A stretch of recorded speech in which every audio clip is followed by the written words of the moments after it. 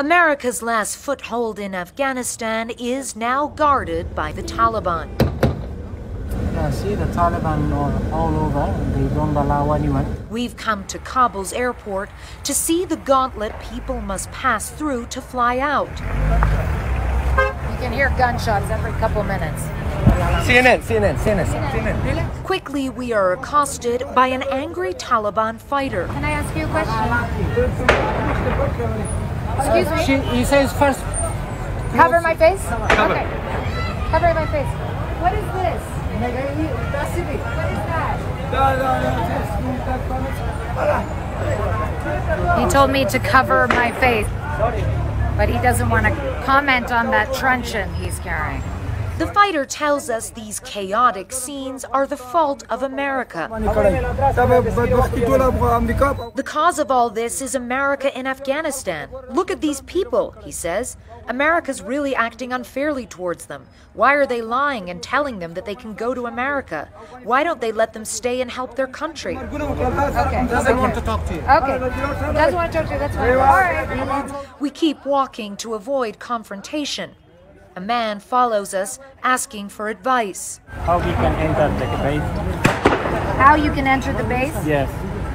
Because they are sending me email also. Do you have paperwork to enter? Yes. Show me The your enter, paperwork. no. But we have email and they calling me. Was this an Italian company? Yeah, Italian company. Era. Okay, I don't want this guy to whip you. Okay, thank you. All right. Thank you. Others crowd around us to show their documents. Camp Phoenix. You work at Camp Phoenix. It's my HR letter. Yeah. You were a translator? Yeah. Okay. It's What what we are doing. So they're saying they all worked at American Yeah, camps we have- as translators for the Americans, and they can't get into that airport.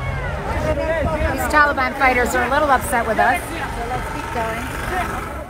We decide to leave and head for our car. The fighter takes the safety off his AK-47 and pushes through the crowd. Stay behind him! Stay behind him! You can see that some of these Taliban fighters, they're just hopped up on adrenaline, or I don't know what. It's a very dicey situation. Suddenly, two other Taliban charge towards us. You can see their rifle butt raised to strike producer Brent Swales. When the fighters are told we have permission to report, they lower their weapons and let us pass. Okay, now we're going. Get in the car.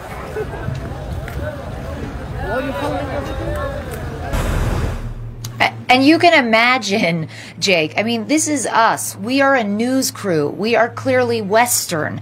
And still, we were exposed to all sorts of insanity. If you're an ordinary Afghan trying to get past those Taliban guards and trying to get in to the airport, I mean, I don't see how you're able to do it. I don't see how you're able to really get in unless you have some kind of a contact or a connection, or you're able to arrange something somehow. But as I said, the infrastructure simply isn't in place to even begin to do that. So as a result, you have all these poor people sitting outside the airport for days on end now, and it's their last hope. But frankly, Jake, there's no real hope.